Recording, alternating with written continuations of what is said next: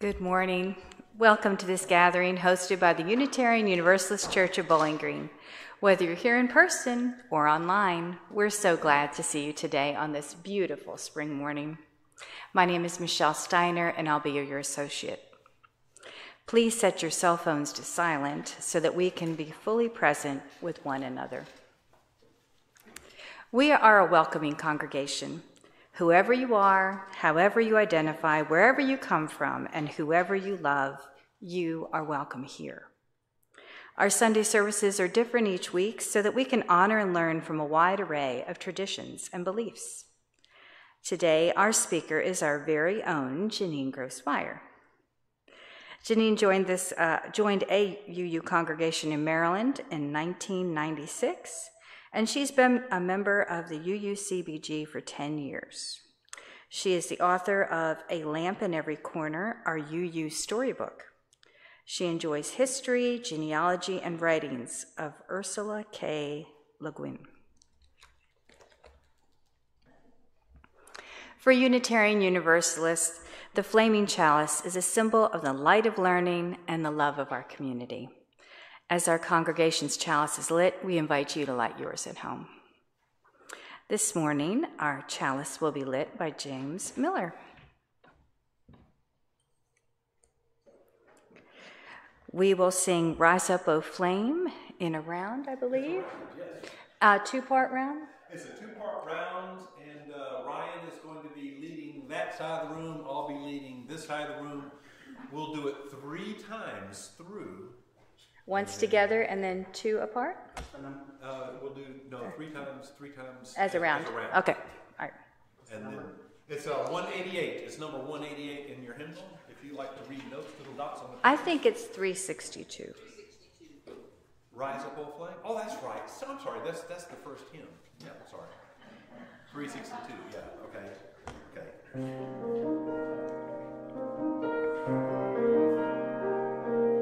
Rise up, O flame, by the high light glowing, brother's beauty, vision, and joy. Rise up, O flame, by the high light showing, show to us beauty, vision, and joy. Rise up, O flame, by the high light showing.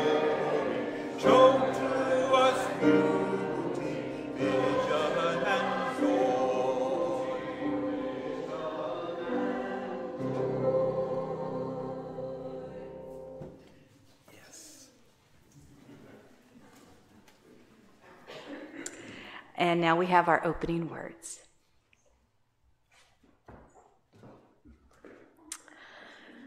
Our opening reading today is from the Tao Te Ching by Lao Tzu. The uses of not. 30 spokes meet in the hub. Where the wheel isn't is where it's useful. Hollowed out clay makes a pot. Where the pot's not is where it's useful. Cut doors and windows to make a room. Where the room isn't, there's room for you. So the profit in what is in the use of what isn't.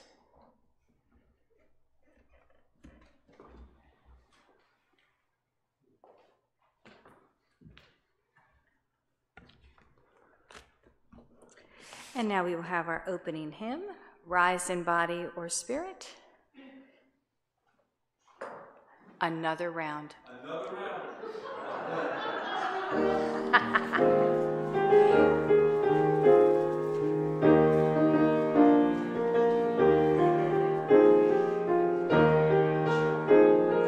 And I'll start as always.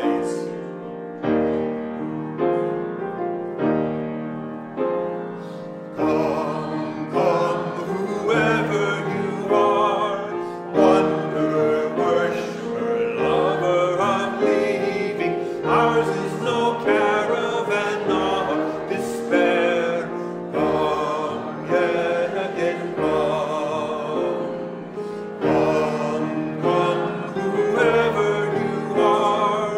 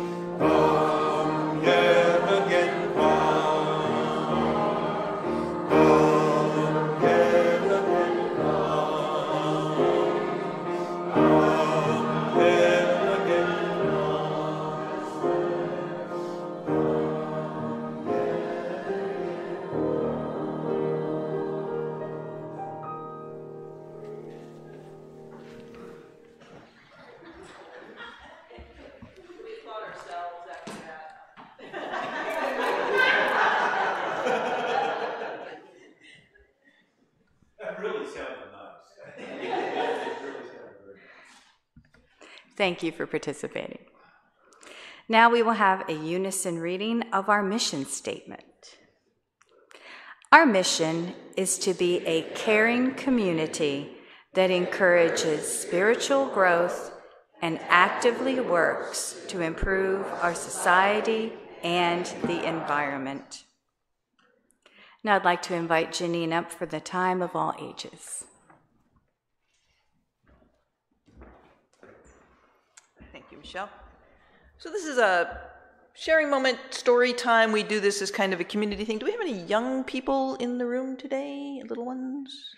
Yes? Young at heart counts. No short people, though. Short people, okay. All right, sort of short people. Really short. So y'all can just stay where you are. I will, however. So long ago and far away, because that's how all these stories start, right? A young person wanted to learn, and they'd heard of a great teacher. And they traveled far and long to get there, and they finally got to the great teacher's house, and they came up, and they knocked on the door, and they said, "Great teacher, teach me what you know." The great teacher said, "Come in." Very polite. "Sit down. Let's have tea."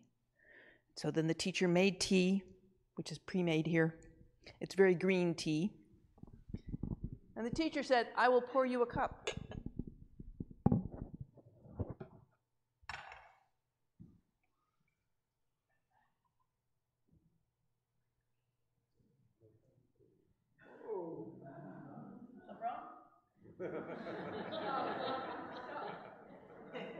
When? And the young person said, "Teacher, there's no room. You overlooked." And the teacher said, "Yes, and I cannot teach you when your cup is full. You must first empty your own cup before you can learn anything." So that was the lesson that the student learned that day. And now I invite the young people to go to their religious exploration classes, which they are. Nobody's going? So we can skip that song.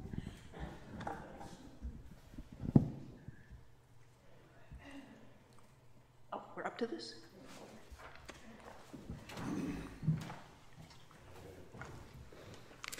We will now have a few moments for meditation, reflection, and prayer. The singing bowl will lead us into silence. After the silence, you're invited to join in singing the song Spirit of Life. The words are on the screen.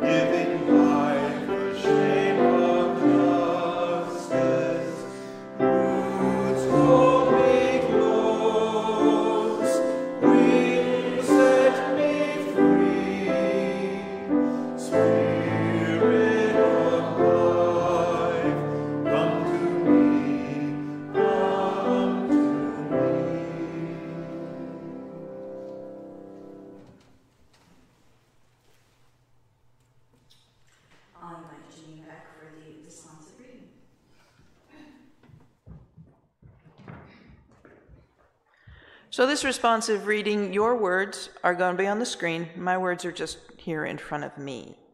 And if you would read them as they come up for you. I'll start. You don't like responsive readings. We don't like responsive readings. Responsive readings run contrary to everything you believe in as a Unitarian Universalist, because instead of formulating your own thoughts and opinions in your own unique way, you simply repeat words that I have chosen for you. Like a store-bought reading card, responsive readings have us the ability to choose the words and expressions that we ourselves would have chosen. Look, I can make you moo like a cow. Oh, come on. Seriously. Or bleat like a sheep. Repeat after me. I will never, ever mindlessly repeat words that someone else has chosen for me.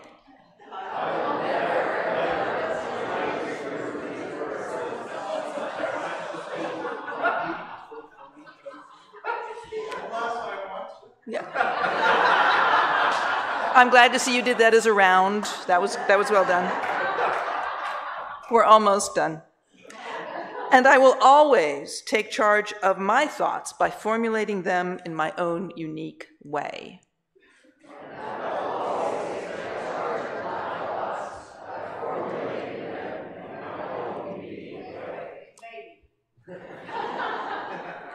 So that was written by a Unitarian Universalist, and I had his name there at the front, which I'm going to go back to because here he is, Mohan Embar. He wrote it about 20-some years ago. Has anybody heard that one before? No. Okay. Apparently it's a classic, and you maybe can tell why. Unitarian Universalism and the value of an empty pot. I'm going to start with a joke, and I have to tell you it's a joke because not everybody always laughs when they hear it, so I'm warning you. This is supposed to be funny for some people. So one person said to another, hey, I'm taking a month-long class on the history and theology of Unitarian Universalism. And the other person said, good, yeah, what are you going to do on day 3?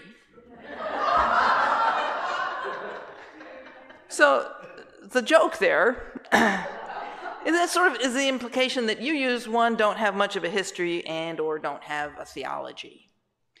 And the truth is, it's kind of the opposite. We don't have a theology. We have a lot of theologies. What do Unitarians and Universalists and Unitarian Universalists believe? And if you have a room with 3 of us in it and you say, what do you believe? You're going to get 5, 6, 7, 8 answers. So we're not really focused on what, per se, each person believes, but more on how we act towards each other. And that's the main thing we use to bind ourselves as a group, is being nice to each other and treating each other well and trying to make the world a better place. But we're pretty mellow about whether someone believes in however they envision the deity, or if they don't envision one at all. So for us, religion is a private matter. This goes way back. This is Thomas Jefferson, our 3rd president. It does me no injury for my neighbor to say there are 20 gods or no God. It neither picks my pocket nor breaks my leg. So he was quite involved, of course, in the setting up of our country. And these were people who had come out of a lot of religious wars, very ugly religious wars in Europe, and some quite unpleasant episodes here in this country.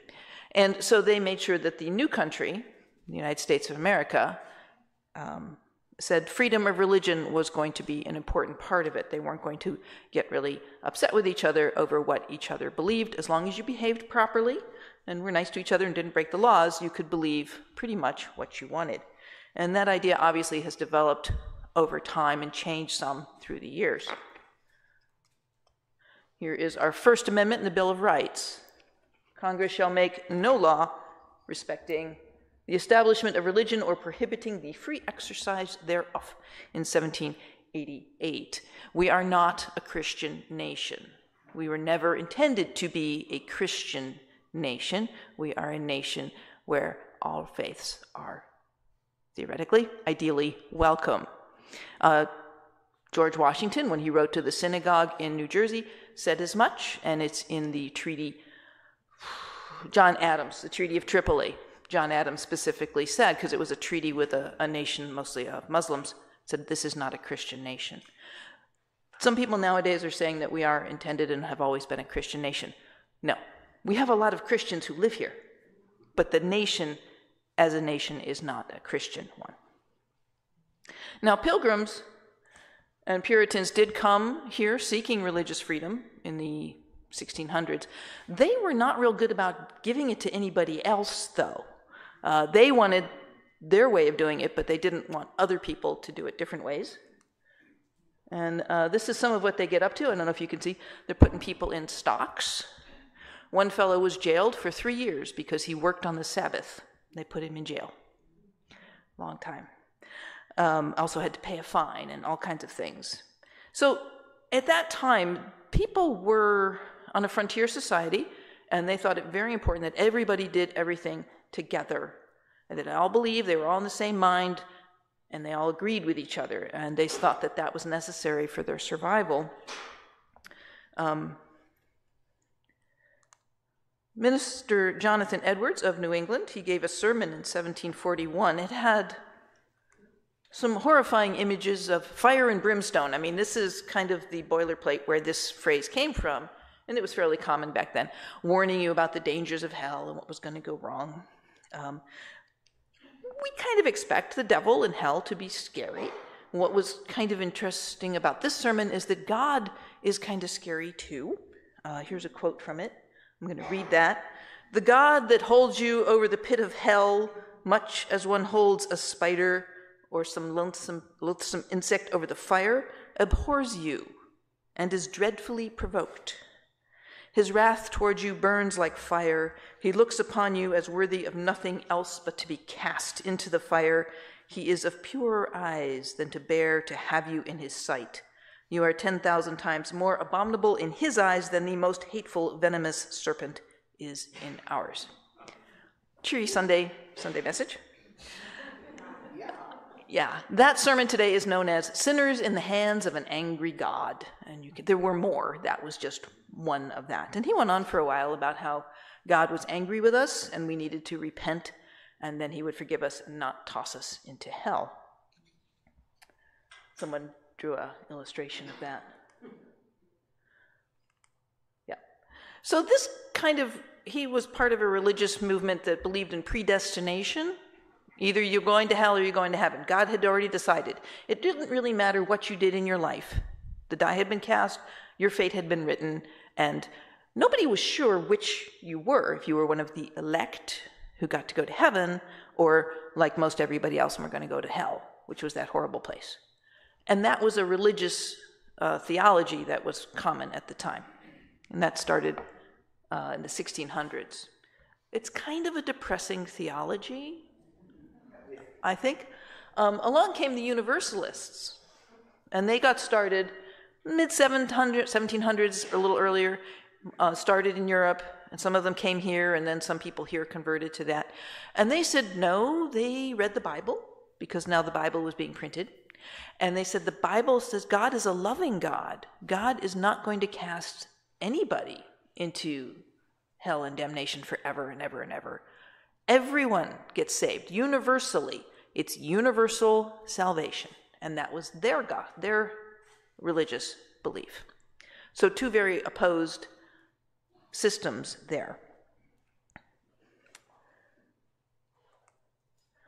John Murray, he was born the same year that John Edwards gave that Sinner in an Angry God sermon in 1741. He was born in England. He was a minister there. He was preaching the predestination doctrine, and then he started listening, and he converted to Universalism, and he started preaching that. Well, he lost his job, he lost his friends, he got put in jail, his wife died, his child died, he lost all his money, and he said, I'm going to America. So he came over to the colonies, And he happened to land on the coast of New Jersey. His ship washed up on the shore. And they managed to get out and wade in, and he met a guy named Thomas Potter.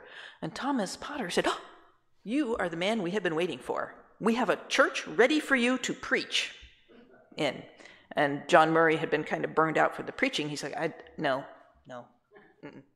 And Thomas said, "If you're still here on Sunday, will you preach?" Well, it took a long time to get the boat fixed, and sure enough, John Murray was still there on Sunday, and he preached, and the message was quite well received. He gave them hope instead of hell. And he decided he would become a Universalist minister here in America. And so he's one of the founders here. And the place where he landed is now Murray Grove Retreat Center. And you can go there now. It's a nice place to visit.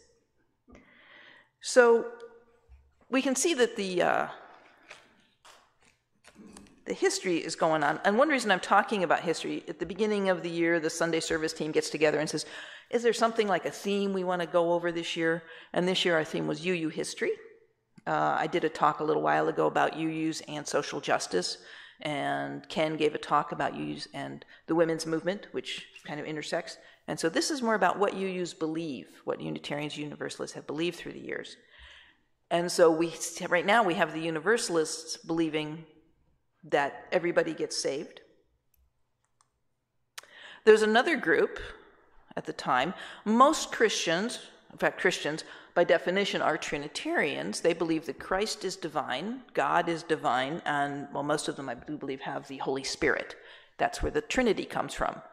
God, the Son, and the Holy Spirit. They're Trinitarians. Unitarians said, they read the Bible, and they said, yeah, we don't see that. We see Jesus as special and holy and to be revered, but we don't see Jesus as God. And so they were Unitarians. They believed one God, God the Father. That's it. Jews and Muslims were also considered Unitarians because they believed in one God. Well, this is heresy. This is denying the divinity of Jesus. So clearly you're a heretic. They were not welcome, and then they got persecuted and had to kind of hide and be careful how they spoke. They came over here, and some of them started congregations. They were Unitarian ministers. And they got organized here in 1825 with this fellow, William Ellery Channing. And as you leave today, as you go out, on either side of the door, there's a little plaque, because this room is named the William Ellery Channing Sanctuary after this fellow. And he gave a sermon in 1825, and he claimed the name Unitarian. He said, yes, that is what we are. And after that, they stopped trying to pretend they were something else, and they said, yes, we're going to adopt that as our name. He also talked about the Bible, and I'm going to go ahead and read that. Our leading principle in interpreting Scripture is this, that the Bible is a book written for men, in the language of men, and that its meaning is to be sought in the same manner as all books. Now, all books and all conversation require in the reader or hearer the constant exercise of reason. We profess not to know a book which demands a more frequent exercise of reason than the Bible. So he was saying we're not going to accept the Bible just on faith. We're going to think about it. We're going to consider it. We may come to a different understanding as we read and understand it more. And so for him, revelation, the understanding of the Bible, wasn't like done, sealed, finished, forever staying the same. It changed as people understood more and learned more. And so that's kind of setting the point for Unitarianism. It says we're going to keep learning, we're going to keep thinking, and keep understanding things. So that was 1825. In the 1820s and 1830s, Transcendentalism started. Did anybody hear about this in English class?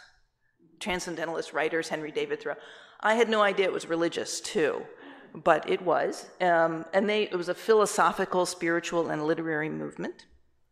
They believed in the inherent goodness of people, their transcending nature. They would commune with nature to connect with the divine, with God. They thought God was revealed by going out into nature. And they believed in self-reliance and personal experience. Henry David Thoreau went into the pond, stayed by the pond for a while. So that's how this transcendental club came along. Oh, that color doesn't show up too well, I'm sorry. These are some of the people who are in it. I call it the club of people with 3 names. We have, I always wondered why they got 3. Ralph Waldo Emerson, Margaret Fuller, Amos Bronson Alcott, he's Louisa May Alcott's dad, Theodore Parker, Henry David Thoreau, and William Henry Channing, who is the nephew of Ellery Channing.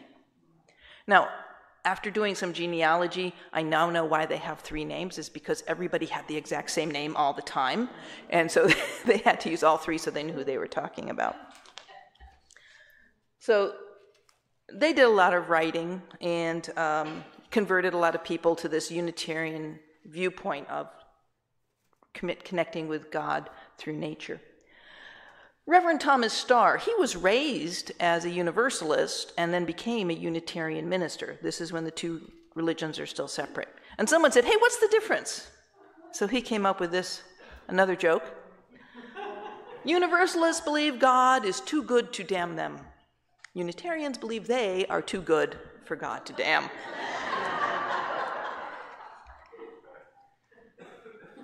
So they have a lot in common. They both believed in a loving God. They believed that, and that people were good, inherently good, and could get better. So they wanted to make the society better. They were quite busy with education, helping poor people, helping people in insane asylums, abolitionism. They were trying to get rid of slavery, trying to give more people the vote. So all of these things kind of tied into their religious and moral beliefs. And they used reason in religion. They thought about stuff. They also started, and it took a while, slowly to include more people and treat not just men but women as completely, fully spiritual and human. They had some of the first female ministers in the 1800s.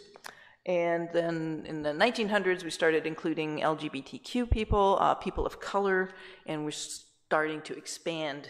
Now, everybody I'd quoted so far has been a white male, and I'm aware of that. But they were some of the early ones, and that's where we started. But we did start having more and more people in it. Now we're up to 1940s, so we've skipped a bit. The Humilati decided that Universalism had gotten stuck and needed revitalizing, and they came up with this symbol, which was the cross off in the center of a double circle. And they wanted to pursue an intense spiritual journey into ministry and work mightily to transform the Universalist Church from a struggling dissident Christian sect into a religion of greatness. And that was their goal. And what happened in 1961, about 15, 20 years after that, was the Unitarians and the Universalists had sort of been doing this. Hey, you want to get together? I'm not sure. Maybe we'll go out, coffee sometime? Yeah, okay, maybe. And then, yeah. Anyway, they did this for about 50, 60 years. And they finally decided to connect. And in 1961, they did what they call a consolidation. It was not a merger. They kept their own separate identities. There are some churches now that are called Unitarian churches, some churches that are called Universalist churches. There are a few that are called Universalist Unitarians. But if a church was started after the merger in 1961, it's likely to be called a Unitarian Universalist church. Or, since that's quite a mouthful, UU, which means nothing to anybody who's not one, but that's the problem with initials. I think this picture was just taken at an angle, but I think the circles are supposed to be the same size.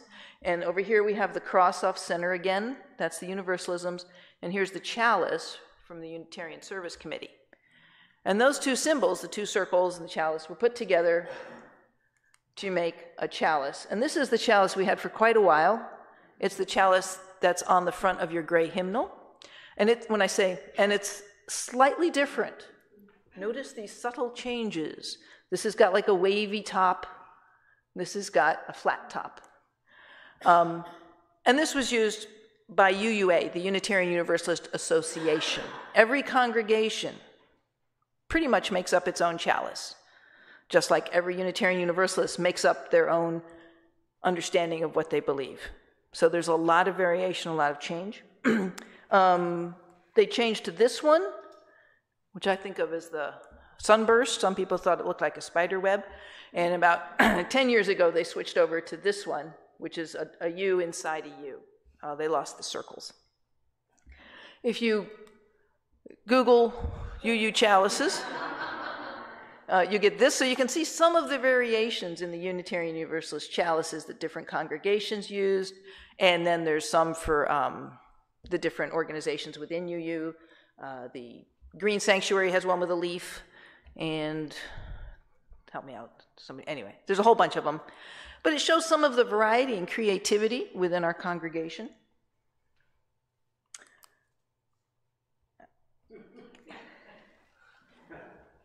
So, anybody here ever done an elevator speech? You know what one is? Okay. There's a story in the Bible. I think it's in the Bible. Maybe it's the writings. Please explain the law of Moses while standing on one foot, which is basically an elevator speech. How can you do this really, really quick? And so, who said that? Does anybody know who did that? Hillel? Is that the guy? He said, be kind to your neighbor and honor the God, honor the Lord. Everything else is commentary. So he condensed it all to that. So one of the exercises that we get is, how do you explain Unitarian Universalism? If somebody says, what does it mean to be a UU? How do you answer that? Anybody have any they want to share? I tell people that we like people. We like people. Okay, good. We believe in the inherent worth and dignity of everybody. That is one of our principles. Yes? Mm-hmm. My dad called it the church of what's happening now. The church of what's happening now. All right. Flip Wilson. Okay. I didn't know that. Thank you. Well, I found this on the internet. Doug Mutter wrote this in 2010, and it was in UU World. And this was his elevator speech, and he sort of talked about it for a while, and he extracted these 5 points.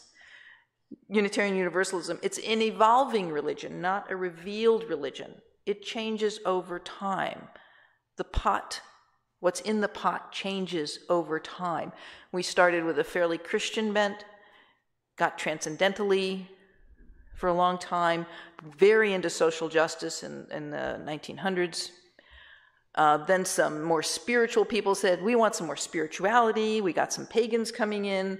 We have UU atheists, UU Christians, UU Buddhists, lots and lots of different people bring their own traditions here. So what is a Unitarian Universalist changes through the years, who's talking, and through our own lives. We may change what we believe in and what we do as a Unitarian Universalist. So it's evolving, it's not static. UUism is about this life, not so much focused on the afterlife. Not all of us believe in an afterlife. We're focused, what's happening now? What's happening here? Focuses on actions and experiences, not so much on beliefs. We all have our own individual beliefs, but we're willing to let everybody figure that out for themselves and focus more as a group what we can do together. We are democratic, not hierarchical. We do not have a pope. We elect, everybody elects the president of UUA, but they're just president of the association. They're not president of our congregation. Each congregation makes its own decisions. And we envision a harmony between goodness and happiness, not the sacrifice of one to the other.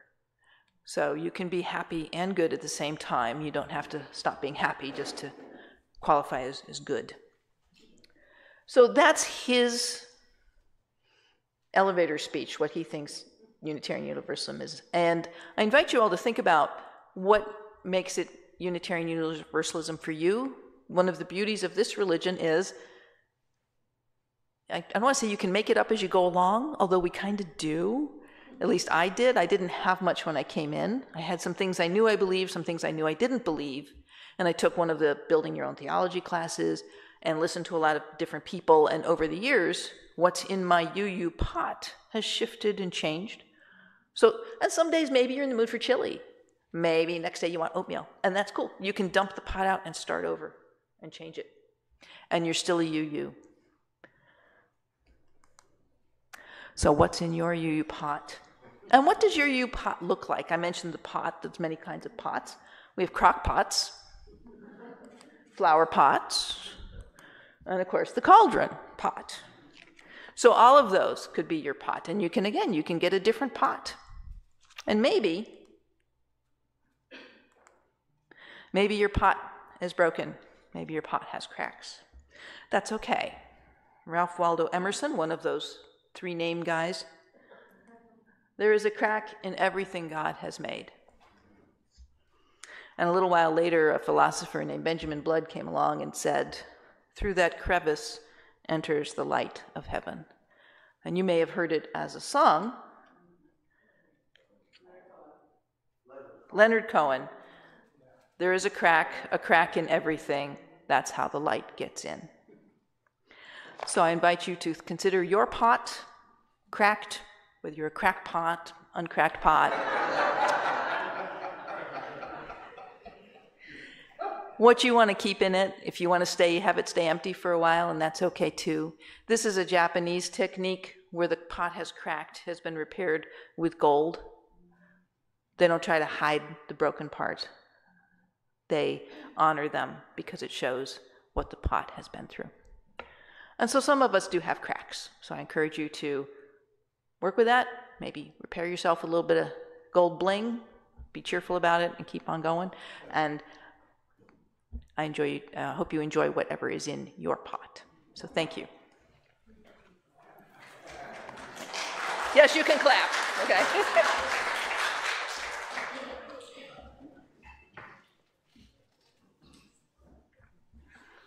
Thank you, Janeen, for that wonderful talk. It's hard not to clap after that. This congregation and the work we do is supported by the voluntary generosity of all who contribute. As we enjoy the music, the offering will be given and received in grateful appreciation of our shared hopes and values.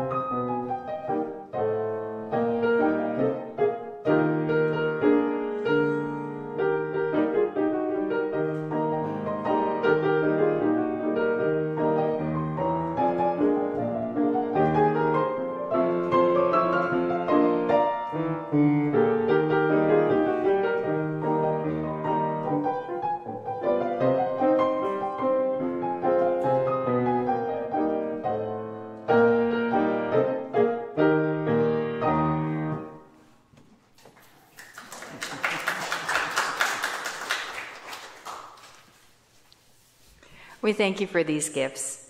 May we use them wisely in the service of our congregation and our community. We have next community news. We are going to have the membership team Q&A after the service next week, I believe. New member ceremony on the 21st.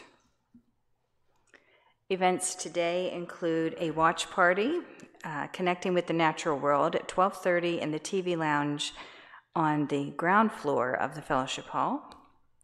Today also is Green Sanctuary, meeting during social hour in the fellowship hall. Elements of Dance, 1 p.m. in the fellowship hall. And next week, Sunday service how-tos, a little class if you ever wanted to know and wanted to help us put on our Sunday service. It'll be 10 a.m. in this room. Next Sunday, Just As I Am, Why Universalists Don't Do Altar Calls, with guest speaker in person, Reverend Misha Sanders. If you'd like to know more, even more, about how our congregation puts into practice Unitarian Universalism, please contact members of our membership team or our board president, if those people would raise their hands, please, and they'd be happy to fill you in. I think we're ready for our last hymn, Rise in Body or Spirit. And it's number 286. This is a new one for us, so I'm going to sing this to you so you can have the melody in your head. But what's really interesting to me is all hymns have names in our books, and the names are at the bottom of the pages. The name of this particular one that was composed in 1986 is called True Religion. The core of silence breathes beyond all words, or else the words have little worth. In heart or soul or spirit it comes forth. The words we name them matter not. And we'll sing that first verse and all three verses. So please stand as you are willing in body or spirit. A core of silence breathes beyond all words, although the words have little worth.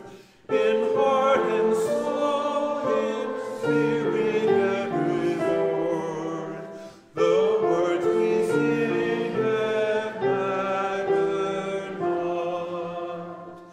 And have the music breathe beyond the walls, or be the words in our hearts, but matters all the pages sing, and let the white and black bones speak.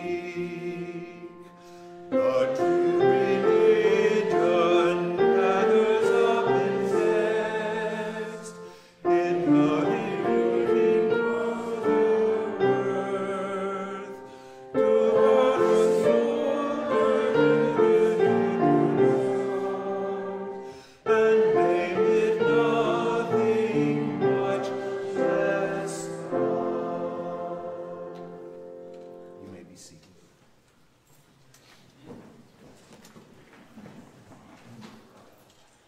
And Gail will come back up, I think, and give us our final reading.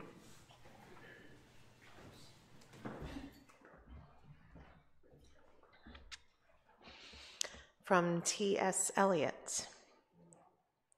What we call a beginning is often the end, and to make an end is to make a beginning. The end is where we start from. We shall not cease from exploration, and the end of all our exploring will be to arrive where we started and know the place for the first time.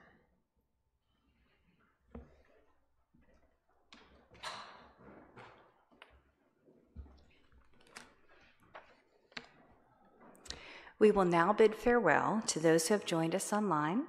We hope you found this service meaningful, and we invite you to join us again. Be well and go in peace.